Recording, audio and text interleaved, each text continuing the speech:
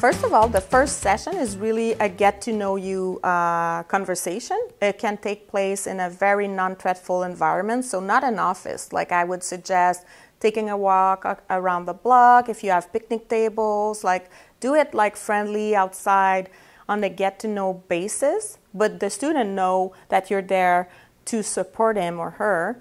And you will discuss everything that is related to around the student, so family life, health habits, even finances. If the family is struggling financially, you need to address that. I'm looking at my notes.